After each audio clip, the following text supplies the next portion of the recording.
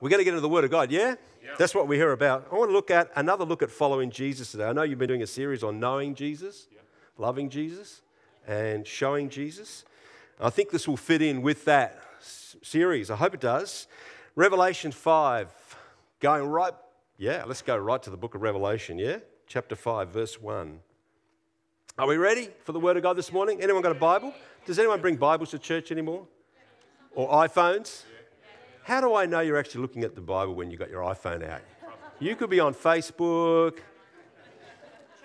Trust. Okay. Revelation chapter 5, verse 1. John says, Then one of the elders said to me, Do not weep. See the lion. Everyone say lion? The Lion of the tribe of Judah, the Root of David, has triumphed. He is able to open the scroll and its 7 seals. Don't worry, I'm not going to get into end time stuff. Verse 6, Then I saw what does it say? Lion? Lamb. Interesting.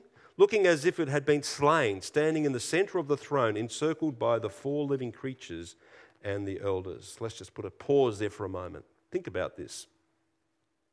At the center of real power, at the center of the throne of the universe, how is that power described? A lion, but also a lamb. Think about that. That's what holds this whole universe together. Someone who's as powerful as a lion and as meek as a lamb. That's got big implications for where I'm going to go, but just hold on to that. When our kids were small, many years ago, we used to read to them from the Chronicles of Narnia. That intellectual C.S. Lewis, who wrote those children fantasy stories, and now they've been made into films. Have anyone seen The Prince of Caspian and all that? They're brilliant stuff. Anyway, one of the children called Lucy, in one of the books, expressed concern about meeting this mythical creature called Aslan the lion. Does anyone remember this? Aslan the lion, and he's the kind of the Christ figure in these mythical kind of stories. And she asks this question. She says, Is he safe? Is he safe? And she was told in no uncertain terms, Safe? Of course he's not safe. But he's good. He's good.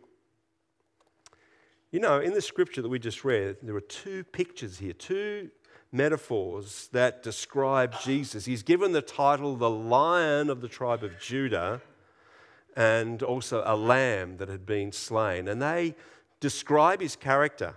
They give us a picture of what his nature is like. And from this scripture, that as a bit of a foundation this morning, I want to share with you the secret on how to live successfully in every area of life. Have I got your attention now? That's a big claim, isn't it? Does anyone know what that secret is? Do you want to stop the clock? Phone a friend? To do that, we're going to have to go to another passage in the Gospel of John. And I want to look at verse 14 and 17, the Gospel of John. Same guy that wrote the book of Revelation, I believe. John chapter 1, verse 14 says, The Word, he's talking about Jesus, given the title The Word, became flesh, in other words, became a human being, and made his dwelling among us, lived in our human culture and our world. It says, We have seen his glory, we've seen his fame, we've seen, what he's like, the glory of the one and only, or the one and only begotten. You know, this Word made flesh, this human being was the one and only Son of God, who came from the Father, full of grace and truth. Can you say that with me this morning? Grace and truth. John testified concerning him and cries out saying, This was he of whom I said, He who comes after me has surpassed me because he was before me. From the fullness of his grace we have all received one blessing after another. For the law was given through Moses, grace and truth came through Jesus Christ. No one's ever seen God, but God, the one and only, who is at the Father's side, or the only begotten Son who is at the Father's side, has made him known. Grace and truth. Grace and truth. That's what I want to focus in on today. The Lion and the Lamb, grace and truth. Let me just explain a little bit about what grace means. Just a simple definition. It just means ability or power or an unearned gift that you might have. You know when someone says, oh, she's got such grace, she's such a graceful dancer. What does that mean? That they've just got this innate gift, this incredible ability that they didn't deserve. Or when someone says, look, they were so gracious to me, like if I said John and Deb were so gracious to me, it's just like they gave me undeserved favor. They just treated me so well, I didn't deserve it. It's gracious, it's grace. See, the law is the stark principles of what's right, you know. I mean, the law is good. It's holy. A lot of people think the law is bad because it's in the old. No, the law is good. I mean, it's still good not to steal, yeah? It's still good not to, commit adultery. It's still good to tell the truth. So the law is good. The only problem is it doesn't give you the power and the strength to be able to do good. It kind of kills you. It nails you, But grace and truth embody the principles of the law in a human being, in a person. It embodies the principle of the law and give it life and give it power and give it context. So that's what grace is. Truth is, it's everything that's in the Bible, obviously, but it's more than what's in the Bible. Have you ever heard the phrase, well, theologians like to throw this one around, all truth is God's truth? Has anyone ever heard that? All truth is God, not just the Bible, but scientific facts is truth. Discoveries in creation is truth. The laws of the universe is truth. Principles in nature.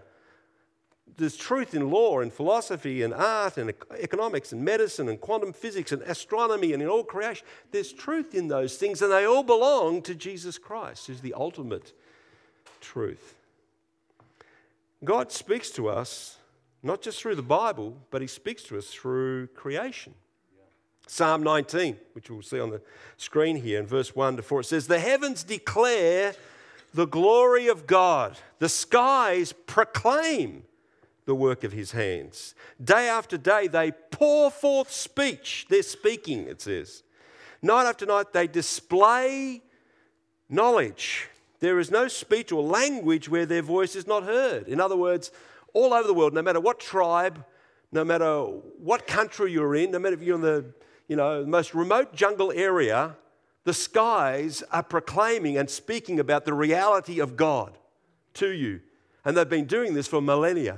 No matter where you are, no matter what language is, there's this universal revelation that God is real and that he's here and he's amazing. It says, their voice goes out into all the earth and their words to the ends of the world. Just recently, I was holidaying in a place called Phillip Island, and it's a beautiful place. It's cold, very cold. That's why I got a bit of a cold. But we were down this beautiful, rugged surf beach down there, and it was just a fantastic time just to get away from the phone and the internet and people and all that kind of stuff. But also, you're away from all the city lights, all the light pollution. And so we were looking up at the stars at night, and you could see the Milky Way. And you could see so many stars that you don't normally see. And there were just billions of them. And I'm thinking each one of those stars is a sun, and around those suns are planets. I mean, it's just absolutely mind-boggling. And it was just so clear that the skies were speaking about the glory of God. This incredible universe that we're a part of, that he's real, that he's full of incredible knowledge. And you see, God doesn't just speak through the Bible. He speaks through creation to everyone. There's not one person on the face of the earth that hasn't had God speak to them. That's great. And, he doesn't just speak through the Bible. God speaks in all kinds of ways. The last few years, I've been having some unnerving experiences. You know how God speaks to you and it's like nice and it's really kind of gentle and comforting? Well, I've been having some unnerving, I don't know how else to put, unnerving experiences. It started off when I just started walking down the inner city area of Melbourne, and I would see a homeless person, or I'd see someone who's like a busker trying to earn some money, and One day I was walking past someone and I just heard this voice say, "Hey." There was no one speaking, but I just heard the voice, "Hey, I'm over here." And it just hit me. And it was the Lord speaking to me, showing me something, that he was in this person. And of course, what I did was I went straight past. Because what do you do with that? I had never encountered anything like that before. But I started having these, I don't know, you can call it mystical experiences, I don't know, whatever you call it, but I started having these experiences more and more. And because where we live right now, it's a long story, but we're living in an apartment. We've sold up our home in the leafy suburbs of Melbourne, came to the inner city so we could be close to our church plant. Don't feel sorry for me. It's a great place where we live. It's absolutely brilliant. But it's a really weird kind of suburb called Port Melbourne, South Melbourne. It's very eclectic. You've got yuppies down there, you've got high rises, and then you've got people that are kind of asset rich and cash poor, and then you've got people living in kind of government apartments and high rises all around the place, and you've got a lot of homeless people. I live across this place where there's these multi-million-dollar kind of terraced houses everywhere, and then there's this park, and you've got people that actually sleep in that park at night because they've got nowhere to go, or they just can't stay inside because they've got all kinds of psychological issues and they just can't stay within confined spaces. They have to get outside and sleep out there at night. And so I can look from my apartment house and I can see a guy who's got all his worldly possessions in a trolley, and he's just pushing it around everywhere. And so I can go to the park and I often see people that are sleeping there. And I've had these number of encounters where I walk through the park and I look at people that have been sleeping in that park, or that are, for whatever reason, have got no work and they're just there on their own. And I see Jesus in them. It's kind of like a personal thing to me. And it's actually hard to talk about it. And I said, "Lord, what do I do? What program can I do?" That's the first thing. What program? How can I fix this? Actually, there's a lot of programs already down there. And the Lord's saying, "Well, just get to know them. Find out their name. Find out who they are. Just talk to them. Just encourage them." So I started doing that. And one day, my wife Robbie bought me some Brooks runners. And I already had some gym shoes, so I didn't wear them very much, So, and one day I thought, I'll put on these Brooks runners, I haven't worn them for a while, brand new. And I go walking through the park, and there's this guy there his shoes are just all falling apart, and his feet are on the ground, and he's pushing this trolley. And I just thought, I got new shoes, he's got no shoes. There's something in the Bible about this somewhere, I remember. And I had just come back from Malaysia, mind you. I'd been speaking to some of our graduates that were working with some really incredible marginalised communities and hearing their stories, and that was resonating in my mind as well. So the Lord said, "Go over and talk to him, and you give him your shoes and you take his shoes." And so I went over to the guy and found out his name, and I'll call him Neil, that's not his real name. And he said, "Oh yeah, I like those shoes." So we swapped. And he went on his way. And now every time I see him, I know his name, I see him, and we talk and so forth. And I walked home with his shoes, which was really, really embarrassing. If you know what I mean. I'm dressed up and I've got these kind of things that are flopping around and so they go straight to the bin. There's another occasion when my wife and I were... we've got a small church, right, 30 people, but most of the people that come to that church now come from the area, which is really, really great. And anyway, so because you've got a small church, sometimes you've got to do the banking of the money yourself. I hate doing that kind of stuff. Anyway, so we jump on a tram and we're going to do some business in town, and we had the church finances. And as we get into the tram, there's a guy who came up to us and said, "Have you got any money for breakfast? I really need breakfast." And we had this cash, but it was the church offerings. And I said, "Well, you can't give this. This is the church offering. This has got to be properly processed. You can't just hand out this money. This doesn't belong to us. This is God's. But at the same time, you're feeling really bad because this guy needs breakfast, right?" And so, I said, "Oh, mate, sorry, we can't do anything for you. I just honestly don't have money to give to you," which was the truth. And so he said, "Oh, it's no worries." And he goes on his way, and We're going our way. And I'm feeling really, really bad, you know. And I said, Roy, let's pray. This is not good. So we prayed, and we just prayed, said, God, help that guy, you know, whatever. Anyway, so we did our business and all the rest of it and did the banking and took out some of our own cash. And on the way back, this is in Melbourne, right? 1 million people went smack bang into this guy. I said, thank you, God. Thank you, God. The opportunity to bless you, the opportunity to do something for you. So, hey, to this guy, hey, it's us. Hey, it was like a great big reunion, you know. So you know that breakfast you wanted? Yeah, do you still need it? Yeah. Here's a few dollars. Go and have breakfast. I mention all that as that's just a side note that God can speak to you in all kinds of different ways. He can. Anyway, back to the main message. How do we live successful lives? What's the secret? How do we know how to treat people? How do we know how to resolve conflict? How do we run a business? How do we bring up our kids? How do we know what's true and what's wrong? How do we know what's true or fake news? In the past 2 years, Robbie and I have had the most extraordinary number of interactions, decisions that we've had to make in all of our lives. Moving home, I don't know about you, but for our age, moving home's a big deal.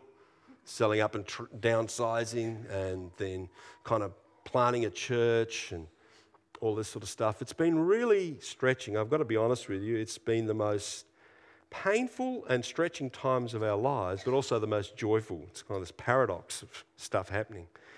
And, you know, we've moving to live in Port Melbourne, we've had to make so many decisions, renting a home and then moving into an apartment, buying off the plan. And so it involved hundreds of conversations, words and contracts and builders and real estate agents and lawyers and tradespeople and service people and electricians and plumbers and gas people and experts and aircon and carpenters and blind installers and phone internet companies and TV and appliance and shop owners and furniture and cabinet makers and consultants and cleaners and lift operators and body corporate and managers and bath experts and banks and more. And at the same time, I was managing a complex kind of partnership where our college was going into partnership. We were a fairly young college with one of the oldest institutions in Melbourne called Melbourne School of Theology, and we were partnering together. And that successfully, not quite a merger, but a partnership has happened. And we were going through that at the whole time. And then there's the church and family relationships and all this sort of stuff. And I want to tell you, I was stretched to the absolute limit. And there were nights, and I was coming home, and there were words going around in my head that I hadn't spoken since I was a young 20-year-old before I got saved. You know what I'm saying? Not good words, but my memory banks had remembered them. And I'm muttering under my breath and all the rest of it. And I began to seek God about how do you successfully manage life when the pressure is really at its peak, when you're beyond your capacity. And I believe God has a solution to every situation, every conflict. And I want to tell you that dealing with all different trades, people and banks and all that, not everyone is actually interested in doing the best for you. They're kind of interested in making their dollar, you know, and it involves conflict or potential conflict. And each one of these situations need to be resolved on a daily basis. I want to talk about the secret or the key to navigating the complexities and the difficulties of daily life. And I believe that the secret and the key to it, and this is after 35 years of ministry and particularly this intensive time the last 2 years, is found in the intersection and the interaction of grace and truth. The right balance of grace and truth, the dialogue and the discussion between grace and truth. They seem like two opposite qualities, don't they? The opposite end of the spectrum. You know, people sometimes say, you know, he's all truth, but he's no grace. He's got no grace. He's just all truth. Just tells you the truth, but there's no grace in it. Or she's all grace and love and all that, but there's no reality. There's no truth in her life. It's just all grace. And both of those can be extremes. I believe that the success to everything in life is found in a correct intersection of the two together. And we see that quintessentially in the life of Jesus Christ. And I see it specifically, if I can look at John's Gospel again, John chapter 8, and the story of the woman caught in adultery. Most of you would know that story, but you know that the religious leaders brought this woman who was caught in adultery before Jesus, made her stand before the whole group, made her stand out in public and brought her sins out in front of everyone. It's interesting, isn't it, that the elite religious rulers, and remember in those days there's no difference between politics and religion. They were the same thing. So these guys were the political leaders, the religious leaders, and they brought this woman, made her stand before Jesus. They were trying to trap him, and they made her stand before all the men. How embarrassing would that be? There's no Me Too movement in those days. And the law, they reminded Jesus, says that she must be stoned. She must be killed. Because the law was there to show people that if you go into these areas of sin, it actually results in death. And there was a penalty, an ultimate death penalty, to try and control sin in the community, in life in those days. And they were trying to trap Jesus because they knew that he was into grace. And he was someone who was caught in adultery. And Jesus stooped and started to write on the ground. You remember that? The lead singer of U2, Bono, said, "Yeah, I know why Jesus was doing that. He was an artist." Well, yeah, maybe. He was writing something in the ground. We're not quite sure what it was. But he said, "If one of you is without sin, let him cast the first stone." And it says they all left, the oldest first to the youngest. I think because the oldest have been around for a while, they had a bit of experience of life. They realised that they've got some stuff to deal with in their own lives. But the young ones were a bit more self-righteous, They were still holding out until the end, but eventually they too left because they realised that they had stuff in their lives as well. And only Jesus and the woman was left. It's interesting. When he was writing in the ground, we're trying to think about what was he actually doing. It came at the end of a festival of tabernacles where for 8 days the Israelites were celebrating how God provided for them in the desert when they came out of Egypt and they were going through the desert, and how they found water in the desert, and how Jesus is, or how God is the life-giving water. And they were celebrating that for 8 days. And they had all kinds of ceremonies around water that were celebrating this life. And all the studies that they did around that Feast of Tabernacles came from the book of Jeremiah. And one of the key verses in the book of Jeremiah, 17:13, is this: "Lord, you are the hope of Israel. All who forsake you will be put to shame. Those who turn away from you will be written in the dust, because they have forsaken the Lord, the spring of living water." And so Jesus, with one demonstration, without a word, actually communicates what they've been celebrating for 8 days. And what he was doing was not only an act of grace to the woman, it was an act of truth and judgment on these political religious leaders that was condemning this woman. What was he writing in the dust? Perhaps their names. And then he and the woman were left alone, and he turned to her and he said, "Has no one condemned you?" And she said, "No one." He said, "Neither do I condemn you. Grace." And then he said to her, "Go and sin no more." Truth. Grace and truth together. It's a perfect example. When you think about our culture, our Australian culture, when they think of the church, what springs to mind? They think of judgment. They perceive us as being all full of law and truth and condemnation, and you can't do this and you can't do that, rules and regulation, and now hypocrisy. That's how they perceive us. It's unfair, but that's what the perception is. When you think of our culture, what's our culture's predominant values? It's grace, isn't it? Without truth. There's no such thing as sin. You can do whatever you like as long as it doesn't hurt anyone else. Not realising that every action that we undertake has an impact on someone else. I was listening to this really interesting interview by a 30-year-old white male interviewer, and he was interviewing a millennial university student, and they were talking about, being tolerant and all the rest of it. And he asked this question. He said, this is a 30-year-old male interviewer. He said, what if I told you I was a 5-year-old Chinese girl? If I identify as a 5-year-old Chinese girl, what would you say to me? And this millennial university student said, I would respect that. I would accept that. See, that's grace without truth. I mean, I can have grace if you've had some kind of issues in your life and you've got this kind of problem in your thinking, but that's not the truth of what's going on. And grace without truth can be as dangerous as truth without grace. I know it's a bold statement, but I believe the answer to every situation, every problem, every quandary, every issue in life, whether it's morals or social or political or business, is in the intersection of grace and truth. And it's found in a person, Jesus Christ, who's the embodiment of grace and truth. It's not just principles, it's a person. Problems in our family, problems in world relationships require a person's input of grace and truth. And the good news is that he is available, but he needs to be invited into those situations. For example, how do you discipline your kids? That's something we've got parents we have to face all the time. How do you sort out a disagreement, a conflict with your kids?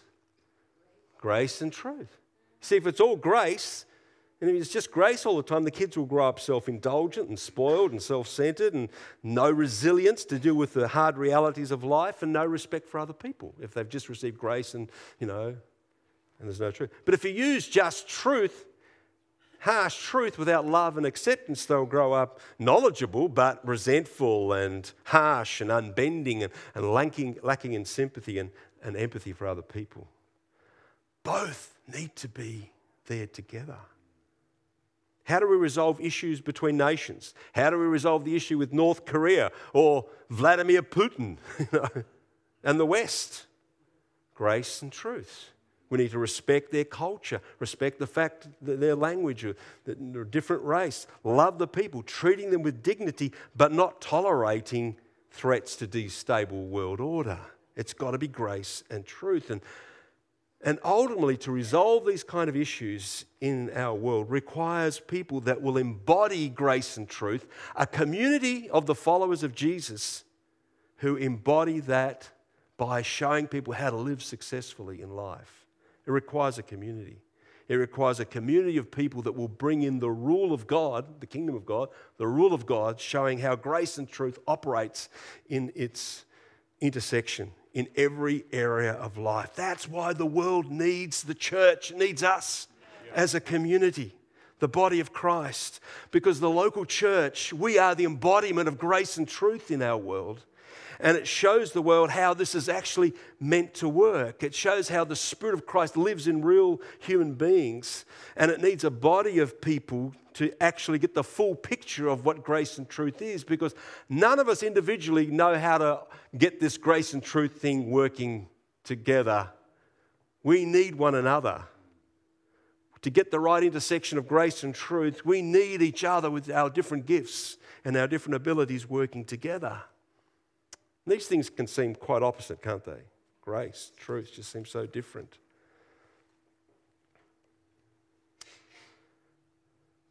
Life is about change. Everyone say change? We don't like it, but we need it.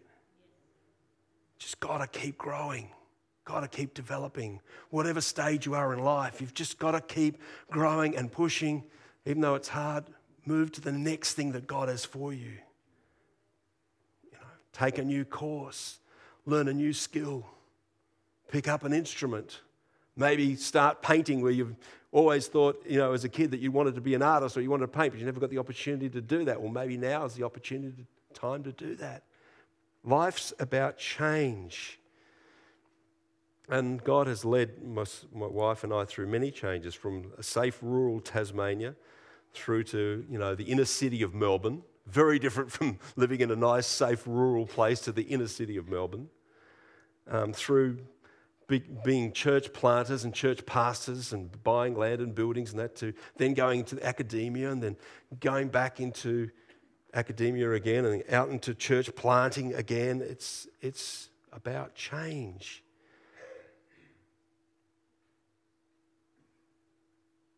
Is following Jesus safe? No.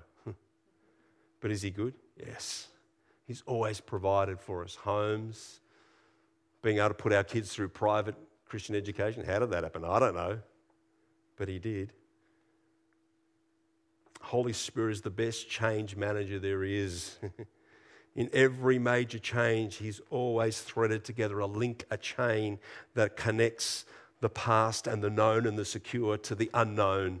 There's always been a connection there that enabled us to do it well. He's not safe, but man, he's good. There's always been blessing and joy and a sense of purpose in life. He's not safe, but he is good. And I think I've got a diagram up there somewhere. Grace all on its own is not Jesus. Truth all on its own is not Jesus. But grace and truth together, that's the picture of Jesus.